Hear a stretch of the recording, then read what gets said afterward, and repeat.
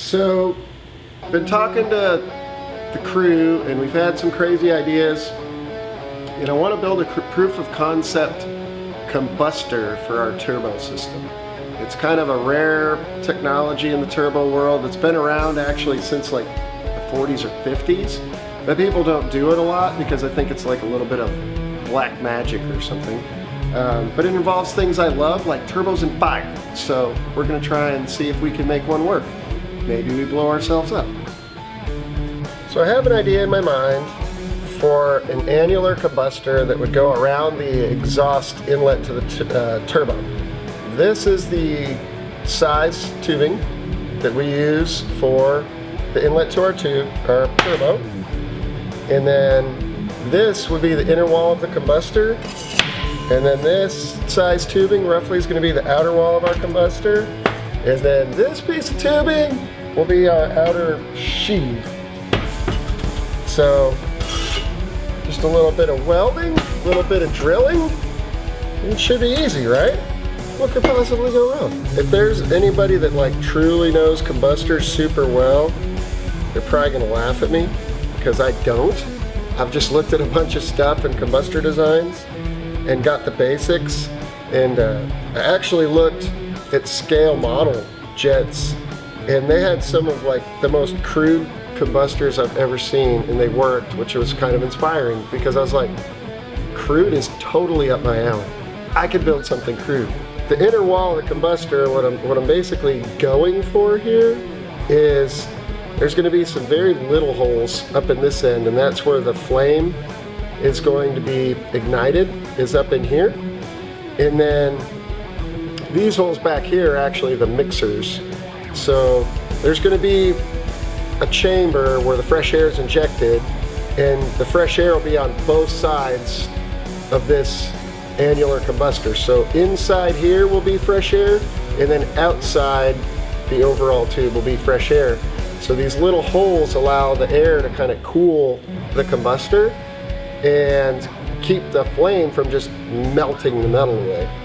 So the trick is, if you have too big of holes or too many, then the turbulent air can blow the flame out, and if you don't have enough, the combustor melts. And I have no idea how to do the math on figuring that out, so that's why we're building this, because I'm like, I'll use just stainless and fiddle around with it and see what happens. You know, we'll take a look and use temp probes and stuff and see how hot it actually gets and try and get some kind of a handle on the design. But it's super interesting, and I've been kind of obsessed with it for the past week, and I'm really dying to build this thing. So I'm just going to dig out the drill, start drilling some holes, weld up some tubes, and see what happens.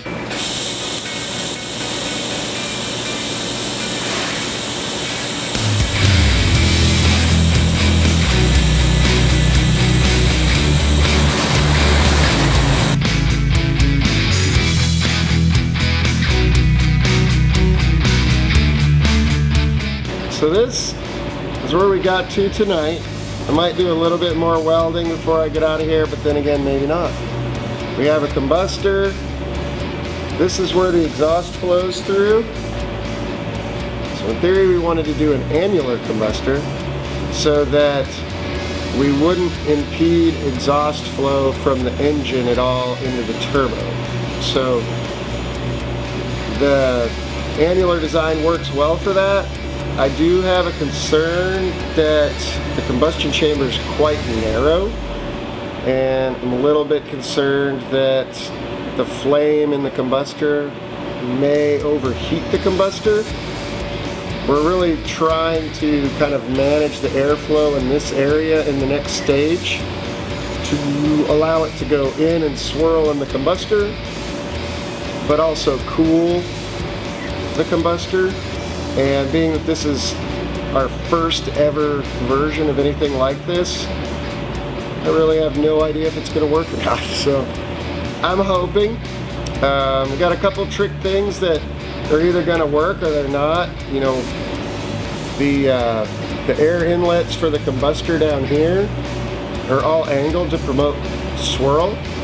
So the flow straighteners at the opposite end here, we've actually curved to try to take that flow and then straighten it back out and duct it through these oval ports.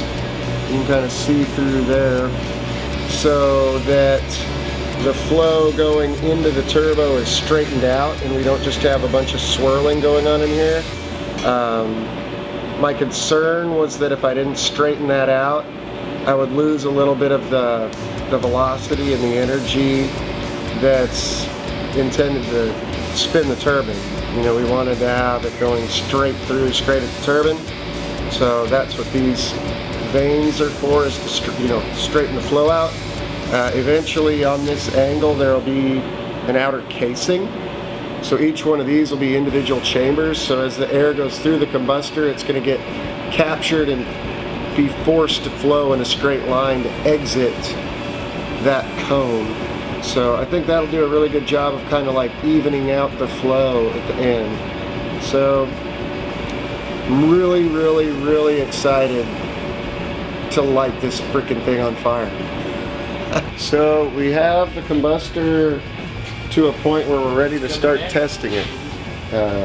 We got a place for the air to go in and exhaust to come out. We got some ports in here for gauges in the future, assuming that it's going to work, which at this point is a really big assumption.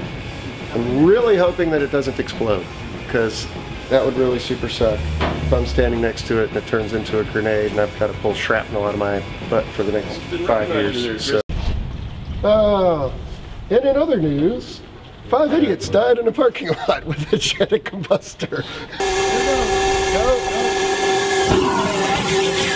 Turn it on.